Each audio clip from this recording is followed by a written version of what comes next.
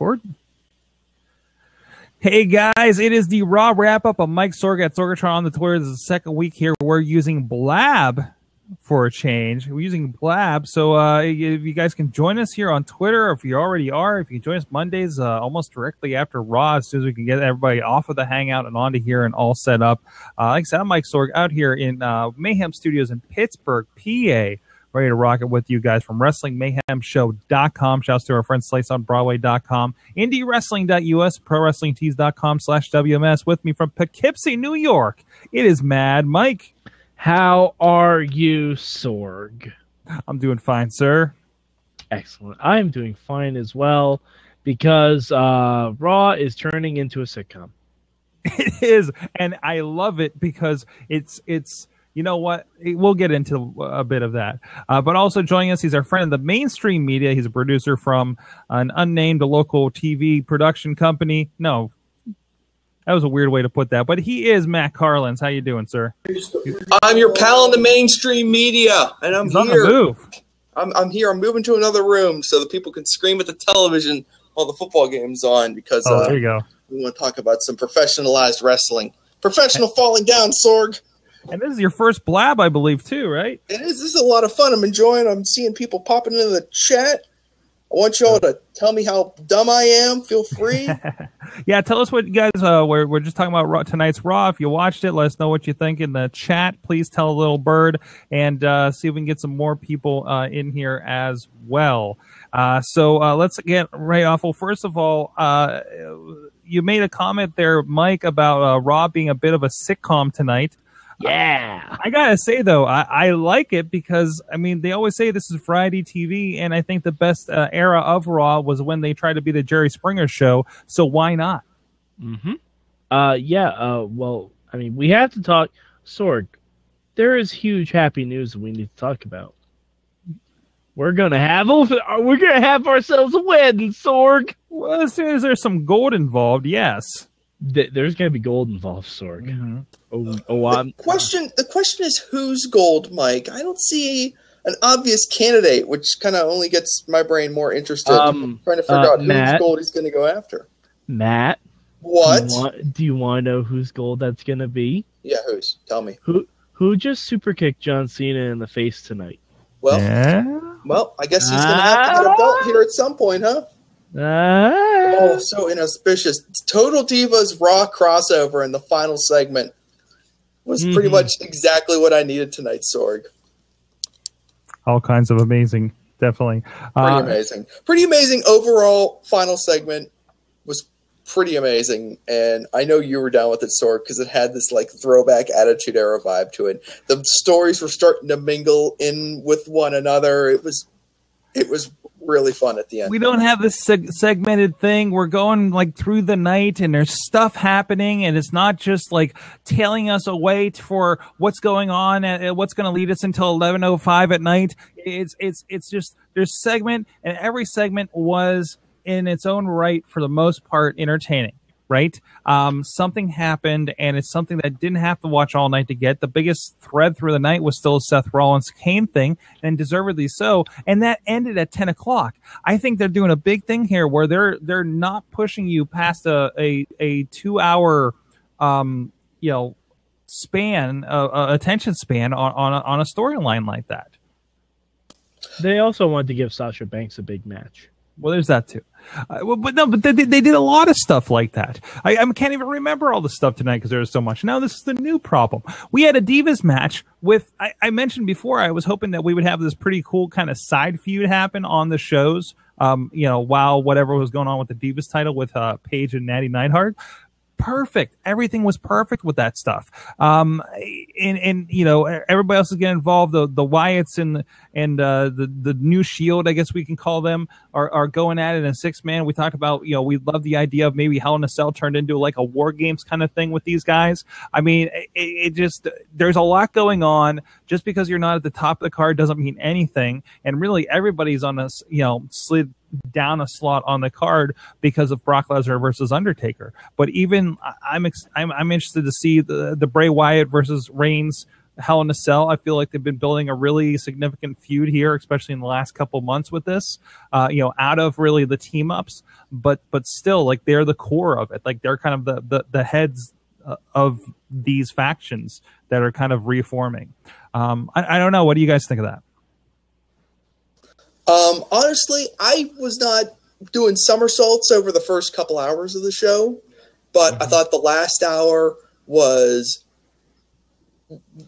really, I don't want to overstate it. It was really good, though. The final hour was really good. It felt like I had a lot of momentum. It felt good to be at the end of the Raw, and like, instead of being there at the end of the Raw, and I kind of was dreading us having to be there and watching. I was dreading that Dudley's and Rollins and Kane would end up being the main event of the show, and I didn't want to sit and watch it. So once we're past that, I'm like, well, the Open Challenge is the main event. And then when the New Day comes out, you're kind of like, yes! And I can't like recall the last time I was that kind of like fired up for the main event of Raw. Usually I'm just like, let's get this over with and go home. But tonight I was like, let's do this. I'm ready. Let's do the main event. And then they delivered, Sorg, even better. Not just setting the pieces in place, but they delivered too. And they delivered also during that final hour with Rusev and Summer Rae, which was awesome. And they delivered with the boss, Sasha Banks, coming home and having a really good Divas tag team match. That might be the best 6-person Divas tag match since the Divas Revolution started, Sorg. I'm with you. I'm not saying it was the greatest match ever. It was a pretty good match, but I'm just saying a lot of them have been disastrous. This one's actually felt like it was going somewhere. It had a purpose to it. And it actually also had some heat behind it, too, because they actually had a segment to make it mean something before. Granted, they just stole the linchpin plot reveal of Ocean's 12 being the Boston Red Sox versus New York Yankees feud, but still, as a New Yorker, I'm totally fine with that, even though the Red Sox team won. Wait, no, maybe I don't like this. I don't know. No, but you know what? You make a good point. Getting people... all it takes is just a little bit of anticipation, So the Bellas pull up in their limo, and Sasha and the girls pull up in their Escalade, and you're like, and like we were in the Hangout, Sorg, and we were watching the limo pull up, and we see the Escalade. And I'm like, oh my god, there's an Escalade. That's got to be Sasha. And she gets out, and you're like, yes, that's the way it's supposed to work. We're supposed to. It was the Jets and the yes, Sharks. Give me this right now, and you're like, yes, here it is, and you're like, yes, I will watch this now. That's how it's supposed to work. But the whole show wasn't perfect, but I thought the last hour was a huge step in the right direction. Certainly. Look at all the props I'm getting. They're from me, but I wanted to point up your number. Well, I'm giving you some. Good props to you for propping me. All right. We're figuring out how the platform works. Awesome. Like I say, so much other stuff happened. Again, the Kane Seth Rollins thing is moving along. I'm enjoying that just completely thoroughly throughout the weeks here leading up to Hell in a Cell. The way they did it tonight was awesome. It's great. Where Seth was trying, like Triple H told Seth to essentially attack Kane first, but I don't think Seth got the same message. His message was, okay, I'll bring out handcuffs so Kane can't go to the back. But then, oh no, Kane got knocked off the apron so hard the handcuffs broke. It was a great setup. It was very similar. I know you're not watching SmackDown, but they did something on SmackDown 2 weeks ago, I think, where he was ringside. Actually, it might have been last week, where he was ringside for the tag match, and Seth went and attacked him. And then they did it basically the exact same thing where somebody helped him out, and he had to stop and turn back and smile, and then Kane comes out and kicks his ass. I love it. It's like a Roadrunner cartoon, and it just. Well, no, Sorg. You know what this is? All right, Sorg, Matt, you guys are all old school Looney Tunes fans, right? Mm-hmm. Do you remember the Sylvester and Tweety cartoon where Tweety found the Dr. Jekyll, Mr. Hyde potion? Yeah, that's what this is. That's exactly what this is. The potion's just sitting back there in gorilla position, waiting for him. I love it. That's exactly what it is. Raw has been consistently entertaining for the last few months. I've been enjoying SmackDown. I really enjoyed the MSG special that they had on Saturday night. Felt like a cross between like old school Saturday night's main event, and it wasn't weighed down in all the crap that Raw is, and didn't need to have the purpose that a pay-per-view did, right?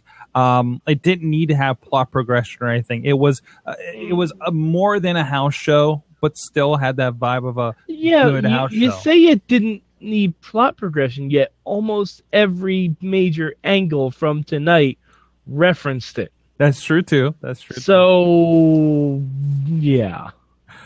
I mean, I will say this: I didn't get to see all the special yet, but it was definitely the best wrestling I saw this weekend. Sorry about that, TNA. I watched TNA. Don't do it to yourself. I seriously want to know if this is a side note, but if there's anybody out there, and I see we got a question in there, but I can't read it on this monitor. There it is. But if there's anybody out there that liked the Bound for Glory TNA pay-per-view, I seriously want to hear from you. I just want to counterpoint, because I'm pretty sure those that watched it on the show tomorrow night are not going to be very kind to it. So, what do we got here in the chat? Ed Burke is saying that I'm expecting Power Rangers style transformation sounds every time Kane goes into the back, and I love it. Mm-hmm. Mastodon, Pterodactyl, Triceratops, Saber-tooth Tiger, Demon Kane. Mm-hmm. Go, Demon Kane. Bow, bow, bow, bow, bow, bow. Anyways. So we had ladies, we had tags, we had anything else of significance happened tonight.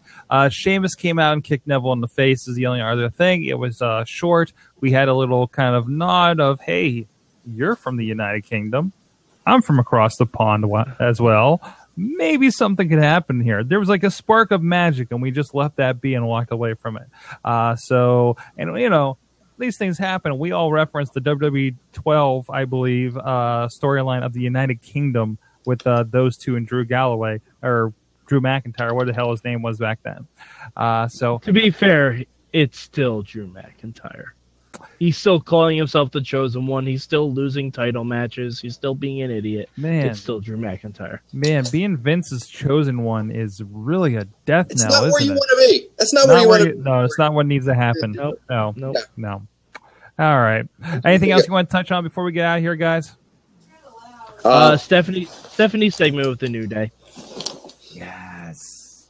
Stephanie knowing exactly what to say of the New Day, holding up her finger like, if I hear that trombone, then Suplex City is gonna look like Disneyland. Like, once again, dealing with the children, right? As we've seen her like with people in the past, it's just perfect. It's like, I'm just gonna treat you like you're an insolent child, and it's real good. So good. Well, it kind of plays into the other stuff too. I mean, people were kind of sneering at it because of their perception of Stephanie's character as being this very uneven thing.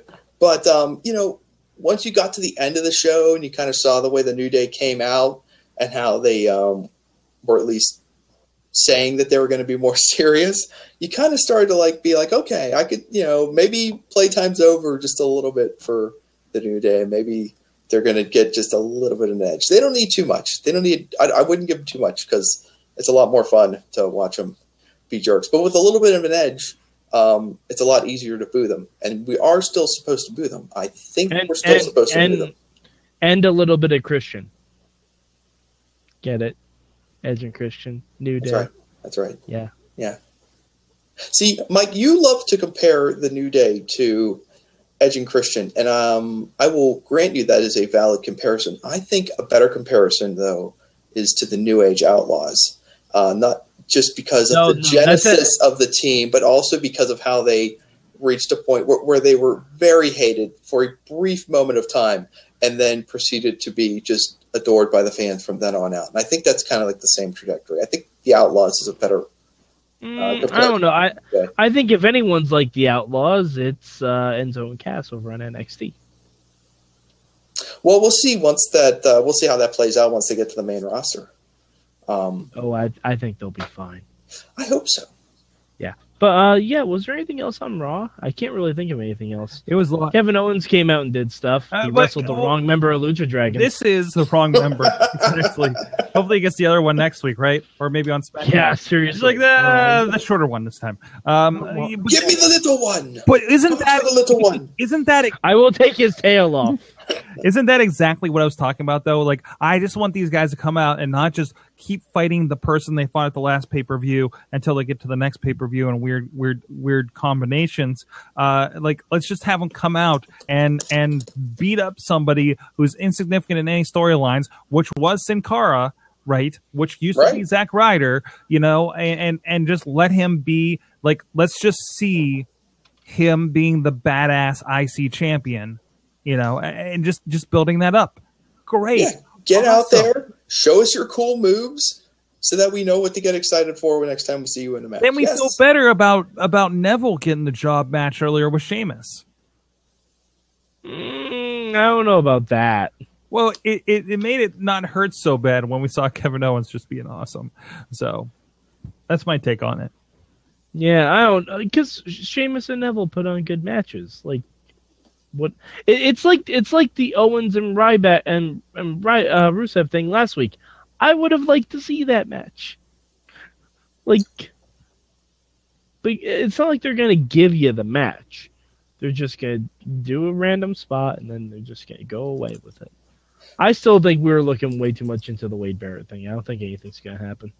I think they should team them up. I think they should just put them in a tag team.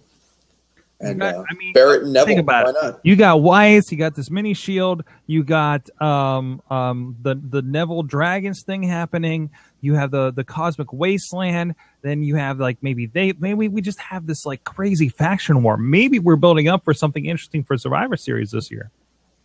Well, I know at least one person who would be very happy if we had all teams for the Survivor Series.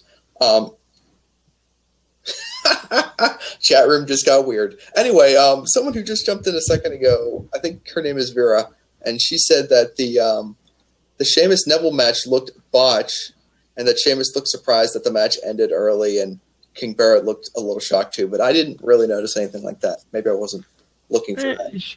Sheamus should be used to beating guys from NXT in 18 seconds. Yeah. That's a Daniel Bryan joke. All right. On that note, thank you everybody that jumped in here. There was one thing I wanted to mention. Oh, they did an awesome ad for Bayley versus Sasha for NXT, and that's something they should be doing more of. Right. Like, not only did they give Sasha a really good moment by having a nice long match and her getting a clean win over Alicia Fox, but they had a really good promo package for it. And if you're in this chat right now and you're not watching NXT, watch NXT. The first month of the network is free. You're probably gonna watch Takeover Brooklyn, then watch Takeover Event. Respect. Just like start with Brooklyn and just roll yourself back through all the takeovers and arrival specials, and you'll figure it out. You know, you don't need to go week to week necessarily. Sometimes it gets a little. Well, I don't know about this, but certainly check that out. So, on that note, I missed what the next thing I was going to say was. Matt, Rise Above Cancer. Rise Above Cancer. Oh yeah, of course, Rise Cancer Month again as well. That it's not going over as well as it did last year, Sorg. No. The point I wanted to make was, do you feel like we have too many events now? It seems like they're always like, well, we had this live event happen. Now this live event's happening Wednesday. Oh, and we have a pay-per-view in 2 weeks. It felt like we're getting event heavy when we're talking about Raw because they had to plug everything through Raw. Remember, Raw's the vehicle, right? Everything else. Remember, we barely hear anything that happened on SmackDown. Remember when you were asking about Hell in a Cell and you're like, oh, wait, apparently there's a Hell in a Cell between Bray and Reigns. Yeah, because they actually did something of significance on SmackDown. Now, don't get me wrong. I think everybody should be watching SmackDown. If you enjoy WWE product and good WWE product, you should go watch SmackDown. I think it's damn entertaining, at least when I watch it on Saturday morning with a bowl of shredded wheat and just enjoy the thing. You know, that's my take on that. But no, Raw is where they have to let the groundwork basically for the rest of their television for the rest of the week. So it is heavy. It is so heavy right now. But no, I just thought that was interesting that we had the live events Saturday and then Wednesday again. It just felt like we're putting over the network, but it felt like there's just a lot going on. I'm afraid they're going to overboard it a little bit. Well, but, we kind of went through a similar stretch like that. I want to say around when they did Elimination Chamber and they just decided to slip that one in. Was there an NXT special around that same time? It felt like stuff really stacked up. I think it might have. I think there might have been one around there too. It was a Wednesday night one. It wasn't one of these like Saturday night takeovers like they did in Brooklyn or anything. So, but I think when they make those other decisions, they're not paying attention to what's happening with NXT too. No, but I mean, yeah, because they look at it as separate. They look at it as a separate brand. Yeah, they do. You do, and I don't think they worry about scheduling wise for the most part. So, but you make the correct point about Raw being the gateway. The Raw is the key to everything. Raw is what gets people to the pay-per-views. If you want people to pay for pay-per-views, it's what gets them to the network. So that is why it is so important that WWE make Raw a better television program so that people will keep watching it and not stop watching it. So tonight, step in the right direction. It didn't feel overwhelmingly different from other Raws, but I sensed perhaps a slight philosophical pivoting in a way, just because the show actually felt like it built momentum throughout the show. Hopefully, the ratings reflect that this was a pretty good show for the most part, especially towards the back end. Hopefully, because if it doesn't, then I guess our opinions don't matter. It's no good. That's no good, especially since I feel like the last couple of weeks of Raw have been some of the best efforts they've done in a while. So, but it's the training of the audience. It's the trend, right? If you're like, well, they haven't been great for forever, and then they are, and you're still not going to slide back. Plus, there's football to watch apparently. So, there's that. Guys, thank you so much. I thought it was a great conversation about Raw tonight. Mainstream Matt Carlins, he's writing columns over at WrestlingMayhemShow.com. Look for his columns on Thursdays and his Around the Indies at IndieWrestling.us. Getting a lot of attention on both fronts. Thank you very much for contributing to those, good sir. It is my pleasure, Sorg. I'm so busy typing, I barely have time for talking, but it's nice to get a few minutes to talk to you here tonight. And also from Poughkeepsie, New York, Mad Mike, the only person on the show who has a future endeavor letter from WWE corporate office. That's for real, guys. That's It's true. It's true. It's framed. It is. It is. And I'm Mike Sorg at Sorgatron on the Twitters. Please hit me up. Any of your questions, comments, anything else, let us know. And we're here live.WrestlingMayhemShow.com, 9 p.m. Eastern time, going all the way through midnight with the Indie Mayhem Show. I am not sure who our interview is this week. It's Eamon's week to book. And we'll be talking about all the wrestling news fit to discuss on that. And some not fit to discuss. Quite honestly. Thank you so much, guys, for joining us. Thank you for joining us in the Blab. We'll see you here next Monday as well.